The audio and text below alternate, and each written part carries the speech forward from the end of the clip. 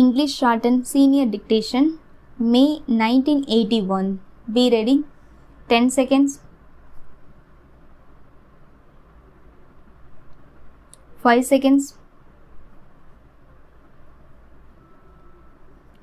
Comments.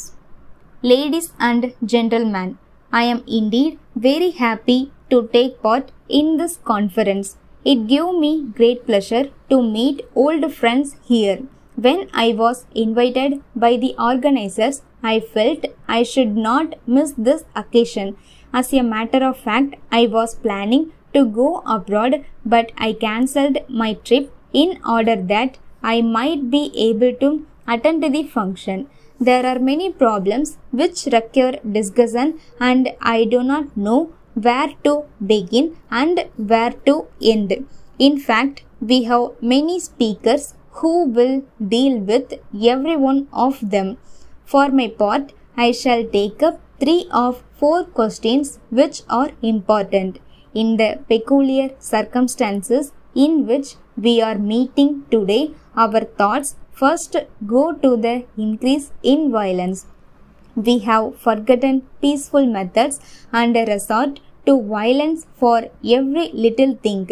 This is not a correct approach. Whatever may be our views in regard to any issue, we must know that by mutual discussion we can arrive at a satisfactory solution. For instance, take the demand of anyone for anything. There can be no doubt that however big or small the demand may be, agitation is unnecessary. Can we not solve the problem peacefully? We belong to a poor country and we have to make it prosperous. This means that we should not destroy our public property and we should preserve it. The people of India are the owners of public property. We have to work hard and build more. At all times, let us remember that violence is not the correct answer to any problem. Freedom has given us opportunities to make our country strong and wealthy. If we do not know how to make the best use of these opportunities, we cannot make progress at all. More and more industries have to be started taking advantage of our resources. In respect of agriculture, we have to increase our production by using modern methods and extending credit facilities to farmers. We are happy to note that banks and cooperative societies are playing a significant part in this record. Everything possible is being done by the government to increase agricultural production. Side by side, industrial production has to be stepped up. This does not mean that everywhere we should have only heavy industries. No one can dream of prosperity for India if rural India is forgotten. So many of our people live only in villages. They are so poor that they need our immediate attention. Take our system of education. We have many achievements to our credit in this field. India today is quite different from what it was 30 years ago. We have a large number of educational institutions all over the country. There is a lot of improvement in the quality of education.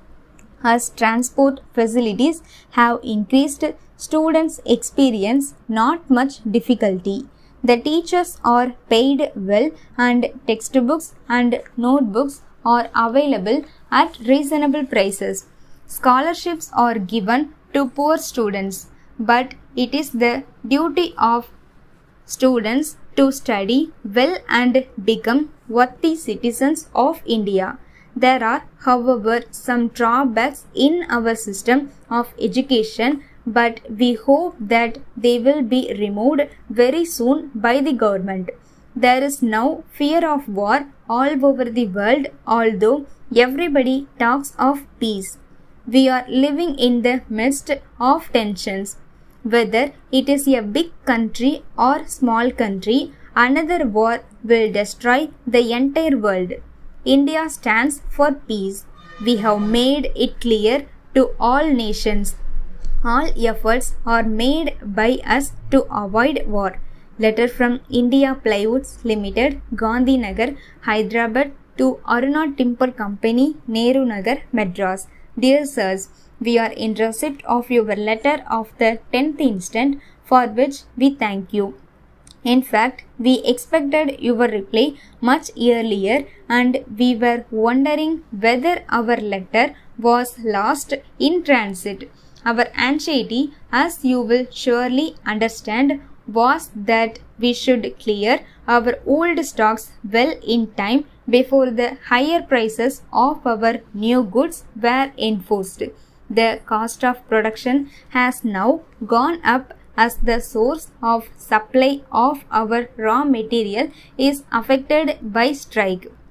We are therefore very happy that you have evinced interest in our products and are in a position to place a firm order. As you are aware, our plywoods are manufactured to international standard and they also carry ISI mark. At the London Trade Fair last year, we sold out all our exhibits and booked orders to the tune of rupees 5 crores. We won an award which adds to the prestige of India, and we hope to make a single contribution to the increase in our export earnings. As house building activities grow fast in the European countries, we feel that our plywoods will be in great demand.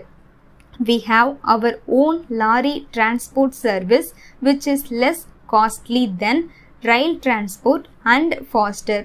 Eagerly waiting to be of best service. Yours faithfully, Stop.